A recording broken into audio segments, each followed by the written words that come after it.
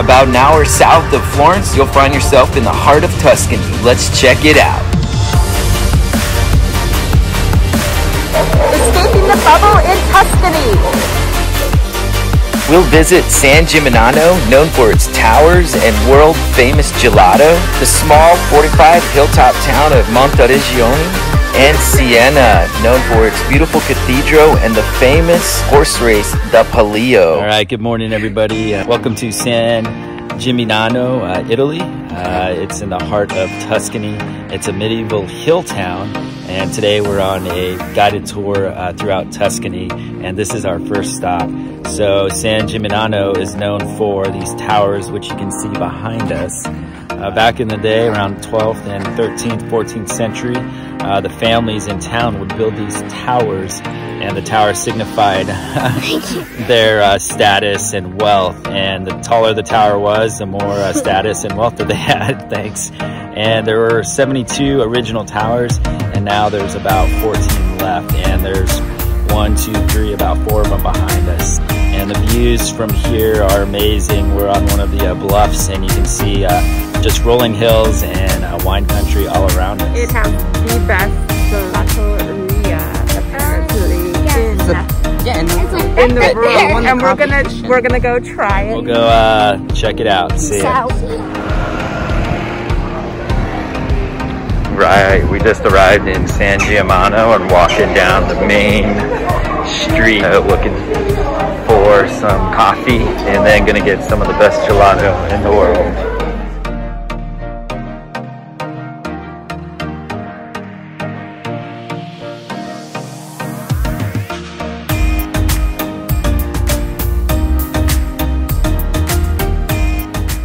Hi everyone, so we're in San Gimignano right now, and we found out that the most famous and the best gelato place in the world is here. So we're gonna go and test it out and see how it is and report back to you. I'm sure it's fabulous, but you never know. So for 3 years running, this was voted as the best tasting gelato in the world. It's pretty darn good. Yeah. We got 3 gelatos for about $9 or €9, but it's definitely worth the money.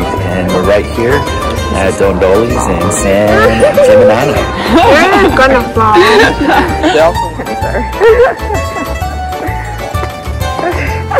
You're so silly.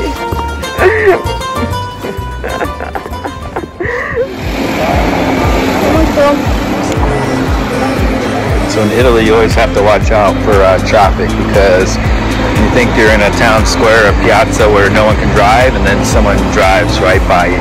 So sometimes the sidewalks and roads are one now.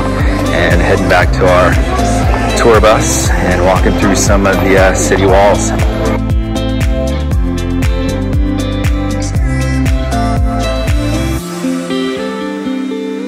There's Monteriggioni, one of the smallest medieval towns in Tuscany. What's up everybody, we're outside Monteriggioni, one of the small medieval cities in Tuscany, but we're sitting up on top of a hill, and surrounding us is the Chianti region of Tuscany. You can see some olive trees right below us here, and then off in the distance some of the great fields. But it's a cool little castle, and we're gonna go explore it now.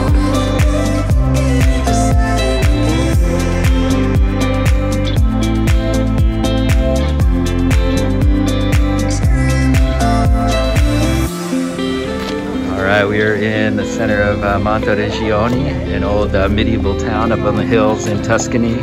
It's surrounded and fortified by these old castle walls, and it was basically one of the smallest cities or towns in all of Tuscany over all the years, because there's been less than 100 people and their total population. And it's noon, there go the bells.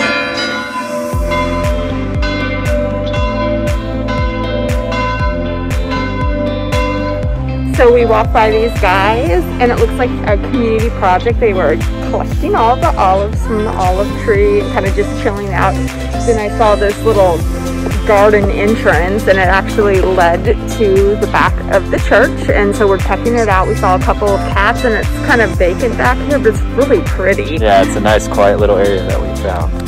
All right, we're gonna go explore some more. See ya. All right, Tuscany grapes. I think these are Sangiovese, which they use to make Chianti.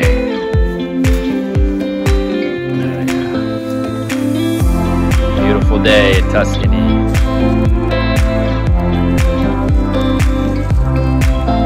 Kind of our first wine tasting here at Famiglia Mazzarini, and it was really good. They specialize in Chianti and actually 20-year-old balsamic, and they shipped to the U.S. for about 13 euros a bottle, which was amazing. The balsamic was the most expensive thing we bought, which was 41 euros. But we had a great time, and now we're going to continue our tour to Siena.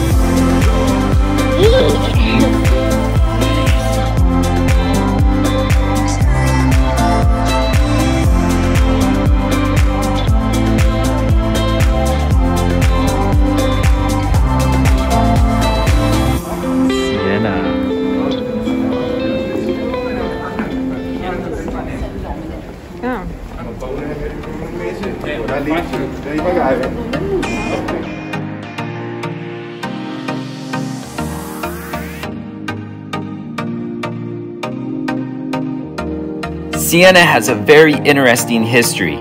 Here we are entering the Piazza del Campo, where every summer, twice, once in July and August, there is a bareback horse race which has been going on since the medieval times. The riders are selected from each of the 17 districts in Siena, and the winner gets bragging rights for the rest of the year.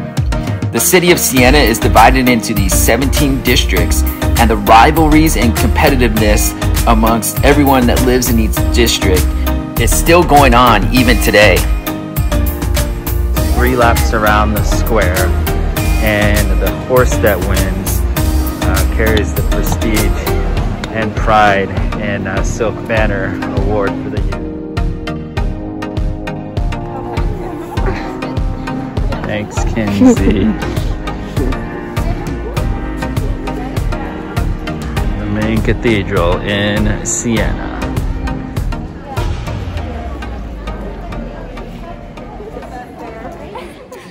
Hey everybody, we're in Siena, and we just did a tour of the city and learned a lot of facts about it. It's pretty awesome. Right behind us there is part of the Duomo and the 13th century cathedral. But we learned all about the districts and the famous horse race, which they have twice a year, every year, except for this year due to COVID.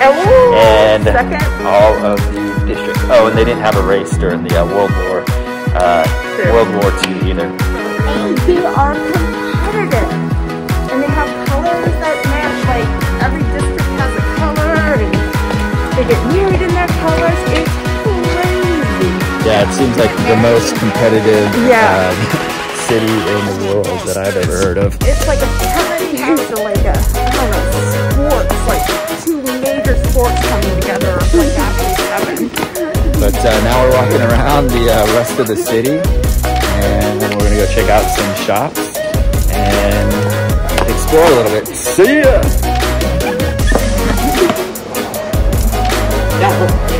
Oh yeah, these grapes look delicious.